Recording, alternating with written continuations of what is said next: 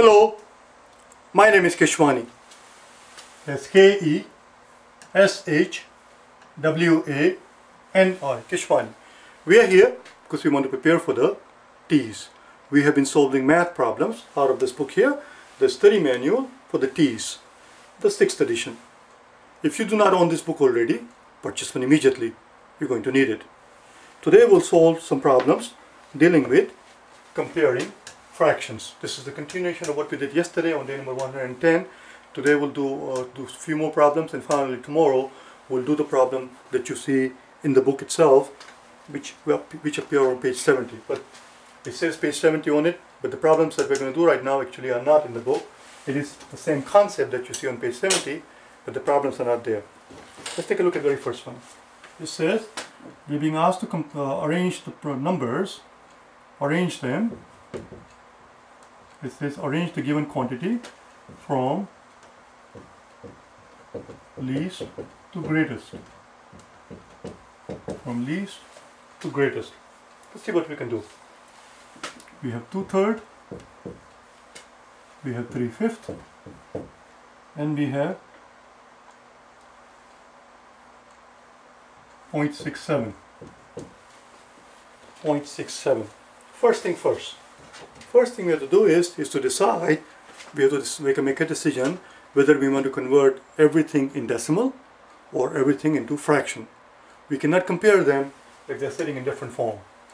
And to answer that is, what do we want to do? We want to compare this into fractions, all of them, in which case we can have to convert this guy into fractions, or do we want to compare, we will convert everything into decimal, in which case we can have to convert these two into decimal. And the answer to that question is, we're going to do both. Let's begin, shall we? We're going to do both methods. First thing first, how can we convert this into a whole number? Well, it's very simple. If we were to take 0.67 and multiply it by 100, it will become 67. But we can't simply multiply 0.67 by 100 because that will change the value, it will become 67. So whatever we do to the top, we must do to the bottom. And the bottom we have here 1. So now we have 0.67 times 100, which is 67, and 1 times 100 is 100. So essentially, we have 67 over 100. Here we have 3/5, and here we have 2/3. If we can make the denominator the same for everything, it will make our life easier. 3 and 5, they have a least common multiplier of 15, and then we have 100 here. 100 is divisible by 5.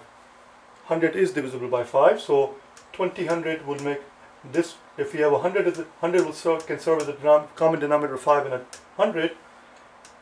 But 3 is the point, the guy that is the odd guy. In other words, if you want to find the least common denominator, this is what we're getting at. If you want to find the least common denominator of 3, 5, and 100, this is how we do it. 3, 5, and 100.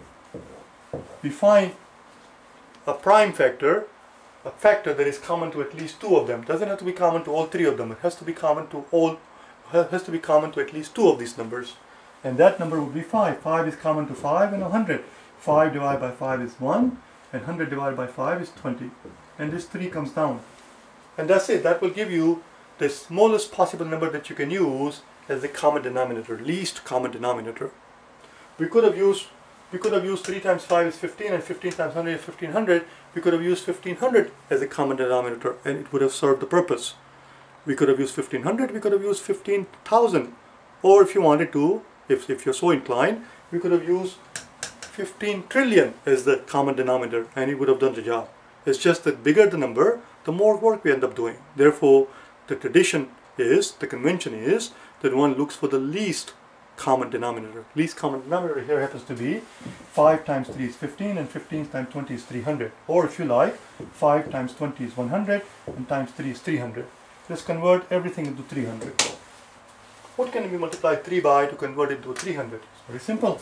Multiply it by 100. Multiply top and bottom by 100. Now we have a denominator of 300. Here we have 100. What can we do with 100 to convert it into 300? Now multiply top and bottom by 3. Oh, now we have a denominator of 300. Here we have a 5. We don't want a 5. We want 300. Oh, we need to multiply it by 3 times 6. 3 times 6 is 60. We need to multiply it by 60 over 60. Well, 60 times 5 is 300. 100 times 3 is 100. 300. Everybody has a denominator of 300. Since they have the common denominator now, all we have to do is to look at the numerators. 100 times 2 is 200. 60 times 3 is 180. And 67 times 3 would be 21, carry 2, looks like 18 plus 201. Oh, there you go. So if you want to arrange them from the least to the greatest, the least is 180. 180 is less than 200, which is less than 201. Which is less than 201. That's it, we're done. Now we simply have to put in the corresponding fractions that were given to us, fractions or decimal that were given to us originally. 180 came from here. That's the middle guy. 3/5 is less than 200. Where's 200? 200 is right there, and that came from 2/3. Which makes perfect sense, of course. Which makes perfect sense because they had a common denominator of 300. 200 over 300 is just 2/3. So this is 2/3.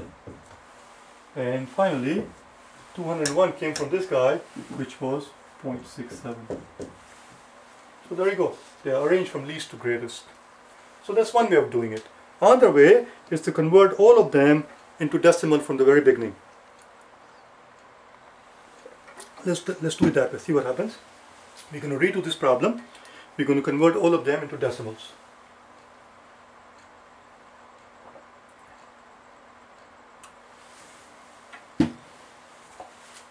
We need the room obviously, so we have to erase everything.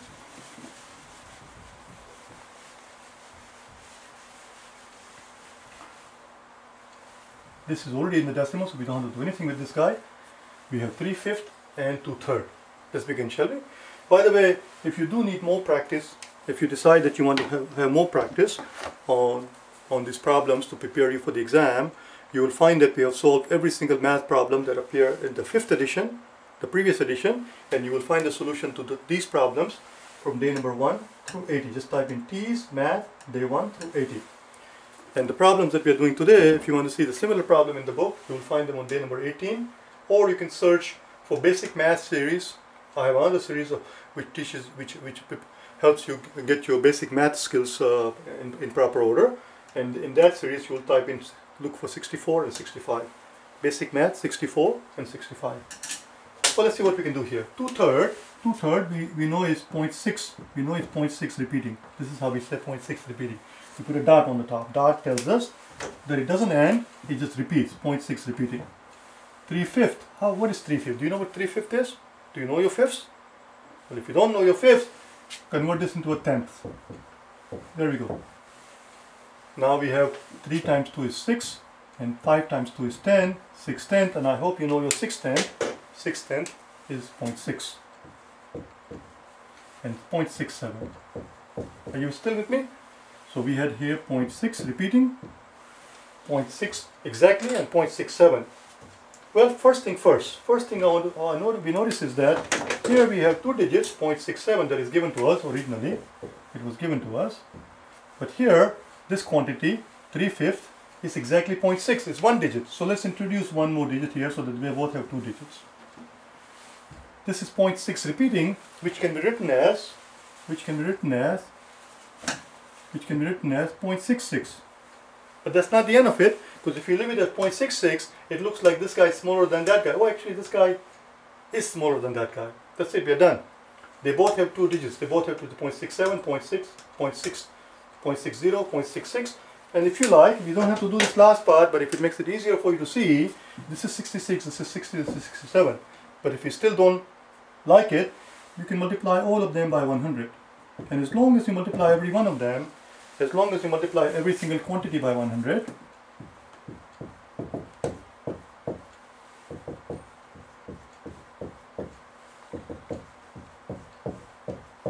as long as you treat all of them in the same way, it's okay. That's it, we are done. From least to greatest, 60 is the least. 60 is smaller than 66, which is smaller than 67. Where does 60 come from? 60 came from here, which was 3/5. So 3/5 is the smallest one. 66 came from here, which was 2/3. and this was 0.67. Very good. This quantity was 0.67 originally. There's your answer, from least to greatest. So we can do it either way. Let's do one more, shall we? The next one you do it yourself.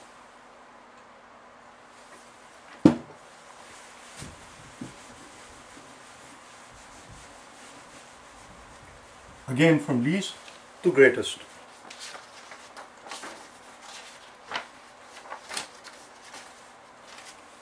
It's a little tricky, it's not as simple. 2/9, 11 over 50, and 0.222. See what you can do. I'll give you 5 seconds for you to be able to pause and unpause the video.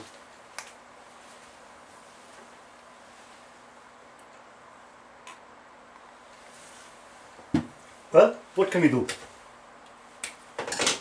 We can't convert this into fraction because this thing, if you try to convert this into fraction, it's going to be, if you do that, this will be, if you multiply by 1000, top and bottom by 1000, it will become 222 over 1000. Here, in which case, we do have it in the form of fraction, but we have 1000, we have a 50, and we have a 9. The least common denominator is still going to be very large. It's going to be a hell to work with that thing.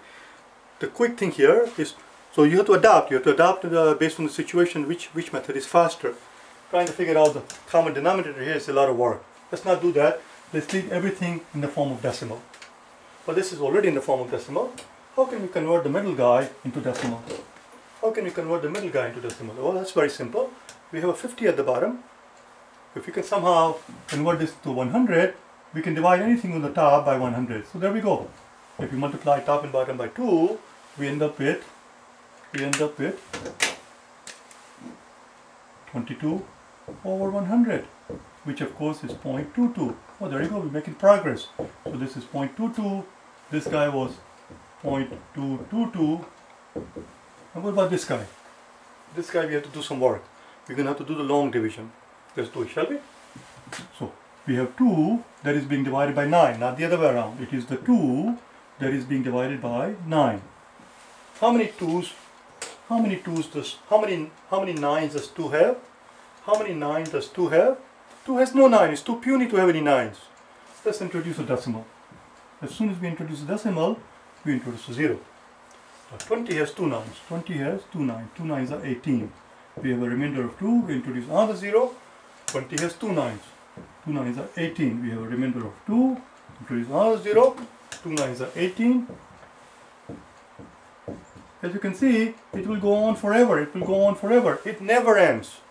It never ends. This is 0.2 repeating. It is 0.2 repeating. Again, I need the room, so I'm going to have to erase everything, but that's what it is. It is 0.2 repeating. Can you see that? It's 0.2 repeating. So the 3 quantities that are given to us are 0.2 repeating. This is how we write it, with a dot on top of it. This is exactly 0.22. 0.22. And this guy was 0.222. We have to have the same number of digits after the 0. Well, here I see 3 digits, here I see 2. Let's introduce a 0. Here there is only 1, but of course it's not just 1, it goes on forever. So let's write that as 2, 2. Now, if you were to stop here, this is where it gets tricky. If you were to stop here, you might end up thinking that this is equal to that, but it's not. This goes on forever where this guy ends. So we have to introduce 1 more digit. Don't stop right here. Introduce 1 more digit and stop here. Now, this guy has 4 digits. These 2 guys have 3 digits. We have to introduce 1 more digit here, here, and here. Now we are done. Essentially what we're comparing here is 2222 versus 2200 versus 2220. That's what it is. But if you want, you can convert them into whole number by multiplying everything by 10,000. 10,000 is 40, that will get rid of the 4 decimal, times 10,000 times 10,000. And again, as long as you're doing the same thing for all 3 of them, you're fine. 10,000 times 0.2 repeating is simply going to be 2, 2, 2, 2. And we can stop here if you want, because even though it goes on forever, but that's all we need. and this is 2200, and this is 2220. Which one is the biggest one? This guy is the biggest one. 2222 is bigger than 2220, 2220 rather, 2220, and 2220 is bigger than 2200. Except I just realized that the problem asks us to arrange them from least to greatest, not from the greatest to least. Don't make that mistake in the exam. We have to arrange them from least to greatest. The least is this guy. 2200 is smaller than 2220, which is smaller than 2222. Where did 2200 come from? Where did 2200 come from? 2200 came from here. That was 11/15. 11/50th rather. 11/50th is less than 2220 came from there, which was 0.22, 0.222, and 29. There we go. From the least to the greatest. This is 0.22, this is 0.222, and this is 0.222 forever and ever. This is the smallest, 0.22, which is 22 over 100, is less than this guy. This is 220 over 1000, this is 222 over 1000, and this one just goes on forever. They are arranged from least to greatest. I'll see you tomorrow, okay? Bye now.